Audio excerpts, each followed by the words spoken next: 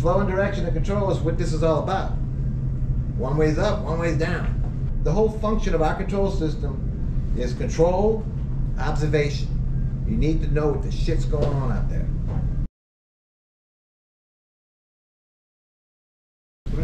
This is the pilot house panel. Remember, we have controls now, okay? It's actually underneath the pilot house in the DP room. Electronics room or DP room, whatever you want to call it, okay? DP, it's called a transfer panel. You need to know about this transfer panel because the transfer panel is there to help you. Electricity was a big problem in the beginning. Plus, as our controls got better, when they would switch generators, like Mel just said, you're right above me, that shit goes down and it's got to reboot. I don't want that either. I don't want my stuff to ever turn off. How do you do this? Well, we have main supply, which is 220. We have emergency supply from your emergency supply. Then we have UPS. And in some boats, we have an inverter, which is hooked up to 24 DC. So we always have 220 volt AC in that panel, and that panel distributes it everywhere. So I send AC to each leg panel and to the PP so that I have no voltage drop, no loss of power. You can change generators till you're blue in the face. It always stays alive and transfers accordingly. Inside the TP is alarm relays. So if the main's gone, it tells you on the screen, hey, the main power's not here. Or if the emergency power, or someone played with the breaker, or they didn't turn it back on, whatever. It tells you, it's an alarm. Now these are real simple. PCA, PCB. PCA is the terminal strip under the dash for the joystick panel.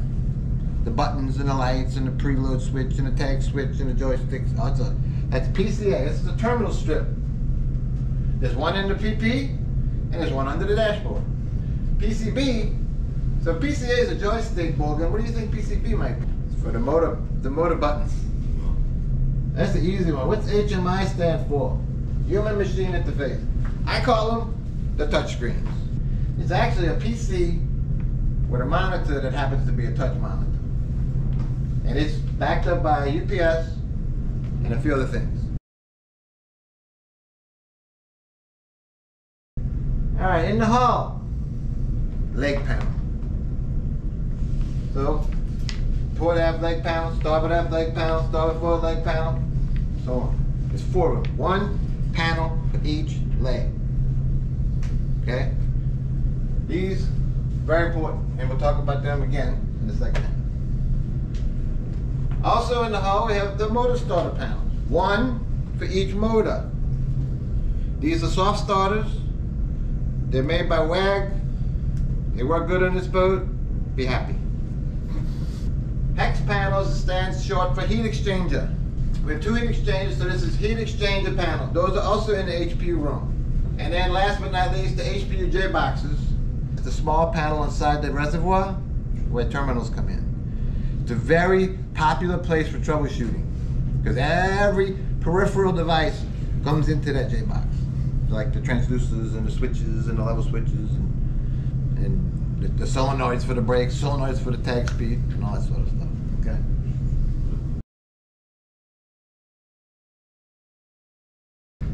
Now we got the overall vessel. How do we get all of this stuff to talk together and be happy? The industrial Ethernet, which we call ProfiNet, which is a proprietary protocol of Ethernet for Siemens. That's the German company that makes all of our automation, PLC, and devices. Okay, it's called ProfiNet. For the most part on this boat, if it's a green color cable, it's ProfiNet. It's the primary backbone of communication for most everything on the control system. So let's just say leg panel, leg panel, leg panel, leg panel, PP. See it? It's in your head, right? We come out of the PP PLC, go into a switch, come out of the switch, go here, go here, go here, go here, and come back into the PLC. See it? Now, if you swap these, remember, if I go from here to here, there's a port. And there's another port goes here. If these two ports are split, you get an alarm. It has to be in the right port. You know why? The processor, the computer, is looking 24 hours a day that network's happy and working. It's a redundant network. Because let's say that someone cuts this. The computer will automatically reroute the traffic.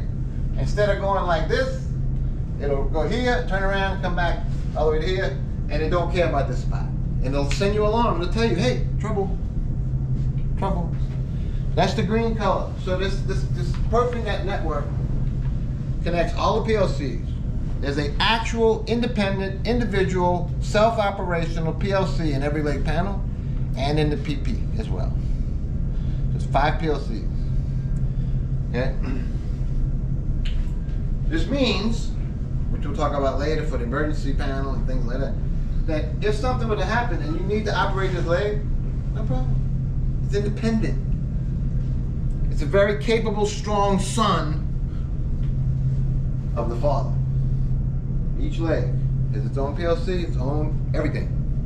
And all the father does is goes down this network line. How you doing, son? I'm good, Dad. Ready to go. That's how it works. Okay? Now, I'm going to skip ProfiBus for a minute. We're going to talk about CANbus J1939 protocol. It's the most widely used network now on Earth. More so than anything else. Because everything has it. We use it because it's fast. It's not female. It does what you tell it to do. Unlike some things. Like here, ProfiNet's wonderful. But when you turn on ProfiNet, the first thing it does, it says, lad, Paul, here, Bogan, here. Alex went to the bathroom. So when it comes back around, he comes back, sits in the chair. It didn't see you were here. You ain't here. No matter what. Gotta turn off, turn back. No. CANbus, you leave, fine, see you. You come back, fine, good. This is what runs the pump controllers. This is what talks to the joysticks. This is what talks to everything that has to do with the hydraulic mechanical thing, because it's like a diesel or tractor or Caterpillar or backhoe, street grader. They all got the same shit. We use stuff that rugged on a lift boat. Stuff that's made to live outside under all kinds of conditions. And it runs this J1939 protocol. Somewhere along the line we decided, you know what? We used to run like 100 wires from the pilot house all over the place. Well, this cat right here is only 2. This guy's only 2.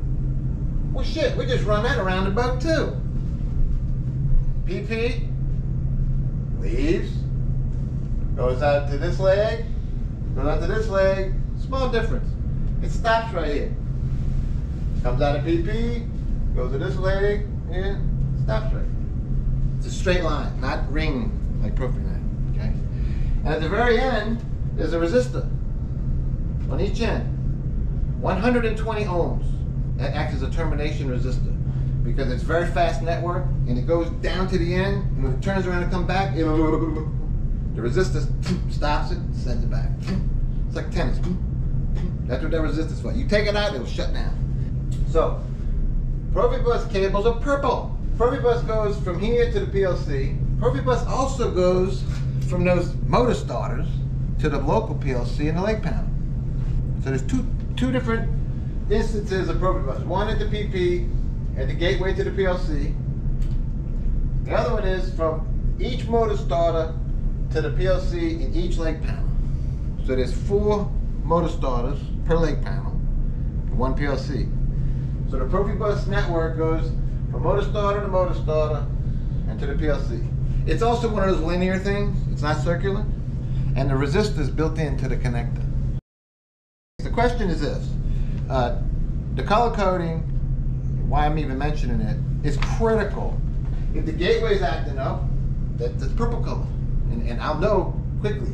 And over time, you'll know it's a ProfiNet issue or not, because it tells you on the PLC. Okay. And then last but not least, standard Ethernet is plugged in to the PP, to a little box. We call it a black box, but it's actually blue. but it's the black box.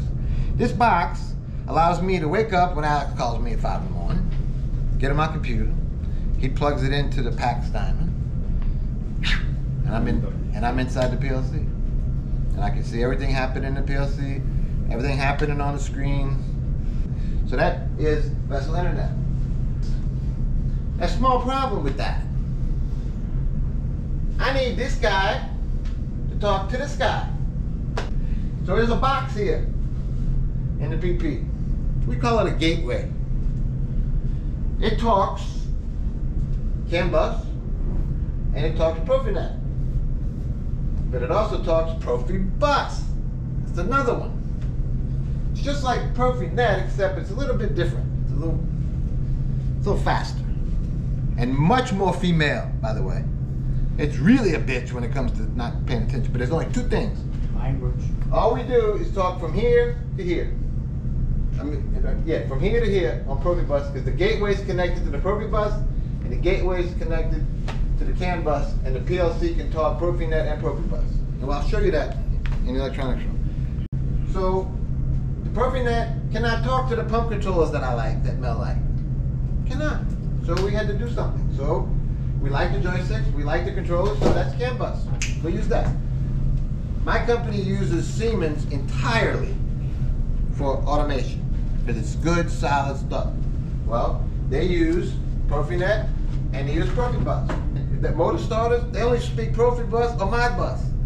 So we use ProfiBus. So as time went on, we just let it go. And it works well. If it ain't broke, no fix. Right? This is the granddaddy. This is the daddy, and these are the children, and these are just cousins. The green guy is everything. If the green guy goes down, things go crazy. Interestingly, if the green guy goes down, the red guy will still work the legs on the emergency system. And we'll get into that later. After we learn how the controls work, then the emergency thing's like, oh, I understand. Good question. Okay, as far as I'm concerned, this is the end of this section. This training and other videos on this channel are produced to educate the crew and all involved personnel. Feel free to use them in your training sessions.